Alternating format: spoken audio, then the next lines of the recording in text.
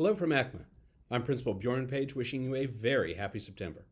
We got started with the school year a little bit earlier this year, so this September hello is your first opportunity to get a little bit of information in our monthly newsletter, and it comes after we've already finished a first week of school. During that first week, our students all should have gotten ACMA t-shirts, taken their school photos, including the silly ones for the yearbook, and found all those classes. So we've taken care of that business.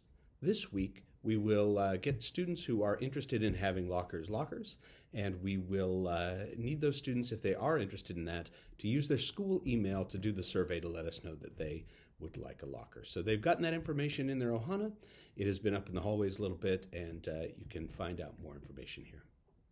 This week is also tryouts for Macbeth and Footloose, our first two plays of the year. Very different plays, so make sure, I guess, you're in the right audition room.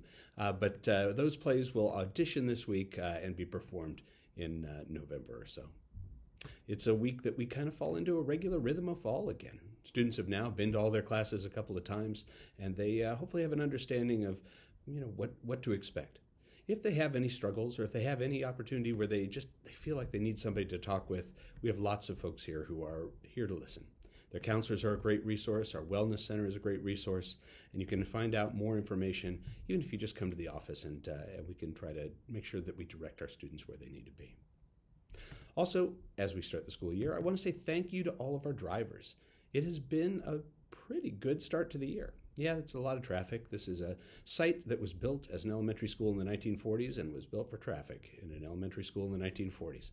But even with just one entrance and one exit in front of the school, I really appreciate the patience that folks have shown.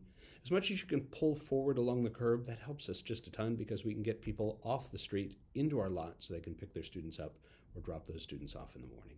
And we do appreciate as people kind of find what works for them as far as pickup and drop-off times when the traffic is the heaviest. Again, just the most patience you can have, especially as the weather gets a little wetter. We really, really appreciate. Finally, as you are looking through this Hello from ACMA, you should be able to get information about calendars, A and B schedule, all those kinds of things. And I also wanted to highlight just a couple of events that are coming up.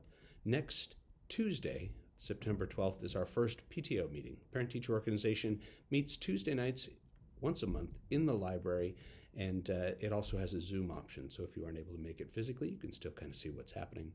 I would encourage you, if you have the opportunity, to join us. It's a great group of people, and it always helps, I think, for parents to meet and talk with other parents. The other event that we have, kind of our first performance of the year, is on the 27th. It is an open mic night for students here at ACMA. They don't need to pre-sign up. They just need to arrive on the 27th in the Commons, and they'll sign up there with what they're interested in sharing with the crowd, and we will applaud wildly. That's a free event. You're welcome to come for sure. I would encourage you all to look through this hello.